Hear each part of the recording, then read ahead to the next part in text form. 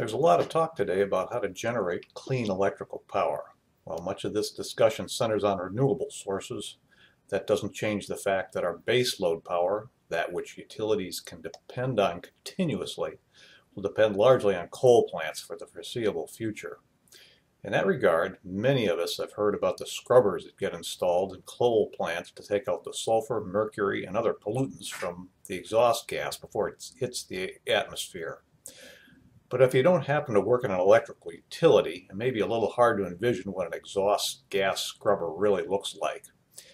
So we are indebted to the folks at the Duke Energy Marshall Steam Plant outside of Charlotte, North Carolina, for letting us take a look at the scrubber installed there. This equipment lowers the plant's sulfur dioxide emissions by about 95%. What you quickly realize looking at this thing is that the scrubber by itself for this 2,000 megawatt plant takes up as much space as the original plant did. What you see here are the scrubber stacks, plus the enclosures for the equipment that shoves limestone and water into the coal plant exhaust gases. The product of the scrubbing operation is a synthetic gypsum, good enough to be used for manufacturing drywall and other industrial products. Duke Energy also introduces halogens into the gas to help capture the mercury coming out. What you see coming out of the stacks is basically just water vapor and hot air.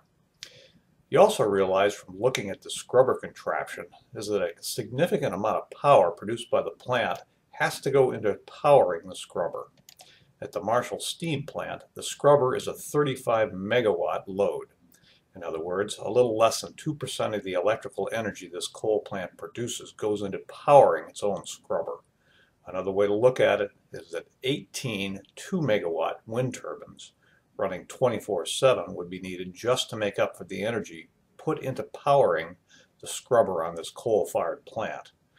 Now, of course, that said, it would take over 3,000 2-megawatt wind turbines to equal the output of this coal plant, simply because wind turbines on average generate power only 30% of the time or less. What becomes easy to understand looking at Duke's Marshall facility is that a scrubber isn't just some gizmo stuck in the smokestack of a coal-fired generator. It is a big investment on the part of the utility in the name of cleaning up air quality.